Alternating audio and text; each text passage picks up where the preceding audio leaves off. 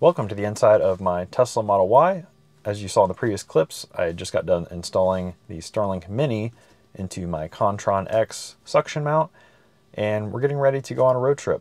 And I thought it'd be a good chance to test the Starlink Mini in motion, see what kind of speeds we can get up and down, also latency, and then checking on the reliability. I'm going to be going on 160, 170 mile drive. Take me 2.5 hours or so. Probably stop halfway along the way to check in with you. But I thought it'd be an interesting video just to show you my setup and explain how I'm going to be doing this test. So let's jump right into my setup. You already saw the first part of it where I'm showing you how I hook it up. I've got a 12 volt outlet in the rear that I hook up to for power. Got the cable off of Amazon. It's just an adapter cable that goes from the car outlet to the Starlink Mini's power plug. I'll leave a link in the description below if you're interested in that. And then, like I mentioned before, Contron X suction cup mount directly to the roof, the glass roof of my Tesla Model Y. And of course, I'm using my Starlink Mini because it is able to be powered directly off of DC from my car, and it's just smaller, lighter, way easier to travel with. So I know a lot of you are curious about how the Starlink Mini will perform in motion. I've got mine running on the Roam 50 gigabyte plan, which allows for in-motion use. And that's a great plan if you don't need a whole lot of data. For example, if you're just traveling sporadically in the car like I do with my Mini. So how I'm going to run this, Tesla's actually pretty unique in that we have the ability to run a Wi-Fi network and the car actually connects to it. So I've got the car connected to the Mini Wi-Fi network right now. So all the music and map and navigational data will come through the Starlink Mini for that. I've also got a web browser pulled up that I can run while I'm driving. And I'll be able to just quickly, hit the button, in half a second and run speed tests throughout the drive just to see the performance as we go along. But I wanted to go ahead and run one right now because the Starlink has been booting up. It's been over 15 minutes. I do have a pending update that I'd already downloaded, as you can see on my iPad here. But I'm just in my driveway right now, getting ready to go. And I figured I'd do a speed test for you real quick just to check the baseline performance. We are just sitting here in the driveway. The car is obviously right next to the Wi-Fi radio of the Mini, so the Wi-Fi is not really an issue. And we're going to see what kind of speeds we can pull. I'm already seeing about 155 megabits per second down. Official result, 157.44 megabits per second down. And we're pulling around 14 megabits per second up. Latency looks like right now is 23 milliseconds.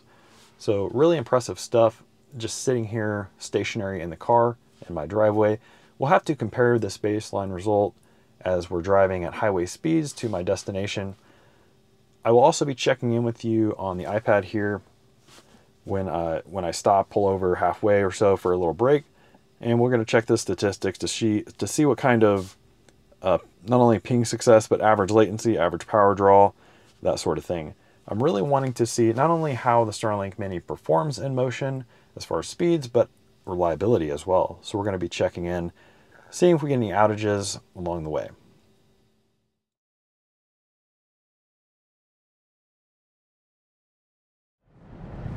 It's the next day from that previous clip. I wanted to get everything set up yesterday so I could make sure it's working today.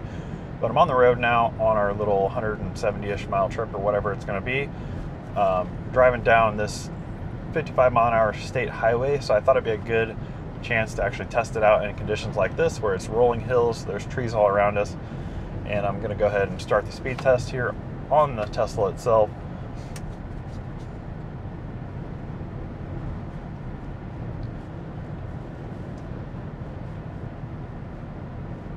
Looks like we're hitting about 50 megabits per second down. And it's pretty consistent throughout that whole test there.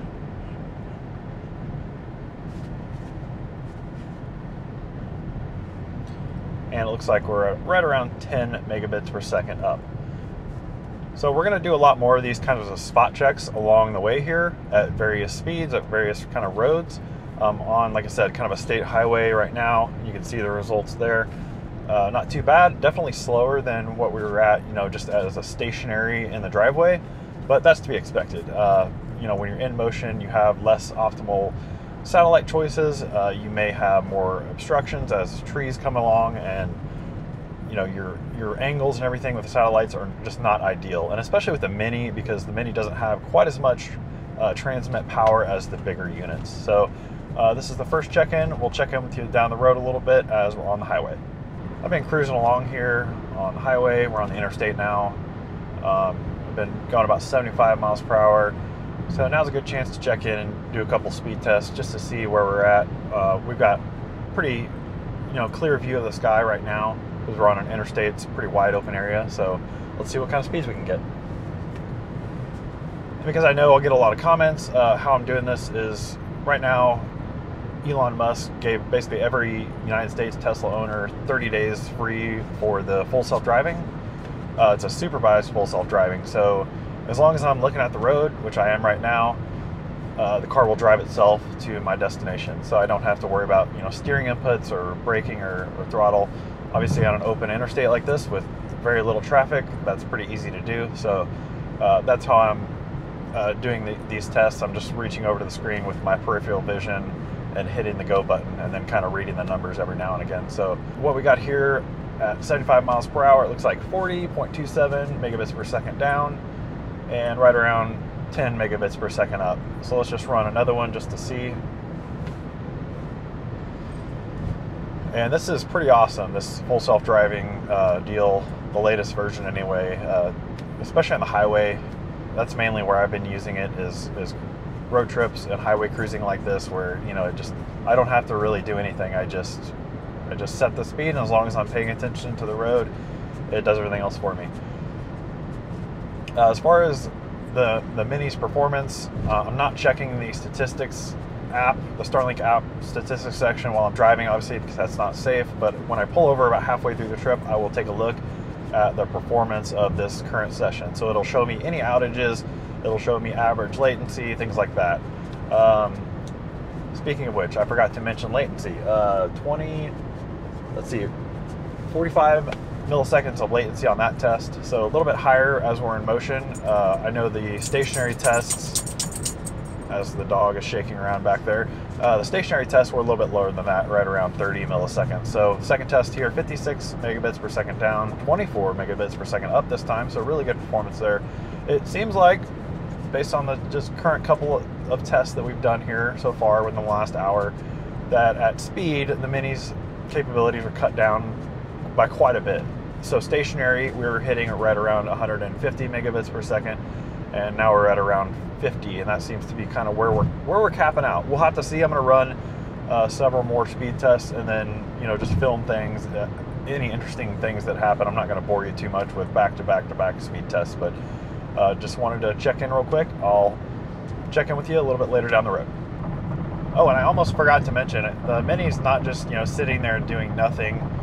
So I have my car's Wi-Fi network is connected to the Mini, so it's using data for the map here, and I've turned on the satellite view map so it can download more data consistently as we go along here. And then also I'm streaming music as well. So using data from the Mini, from the car, from demands from the car. So that's how I'm going to be checking some of the average latency, throughput, things like that when we stop in halfway to check the Starlink app. That'll give me a lot of good information about how it's been performing, because I'm constantly using data. Now, maps and music don't need a ton of throughput, but it's still good to constantly need data downloading from the Mini just to check that ping success and the average latency and the average power consumption, which we'll check in shortly here. All right, so I just pulled over for a little break here, and I thought it'd be a good time to check our stats. So we have had, as far as outages, I left at around 12:30ish. So that's this first bit as it was just booting up from 12:16 to 12:30ish. It looks like we had 1 2-second outages along the way. So at 1:16 p.m. we had an outage for 2 seconds. That's the only interruption that we've had this entire trip. Average power draw, 17 watts. Very impressive. Average latency, 38 milliseconds.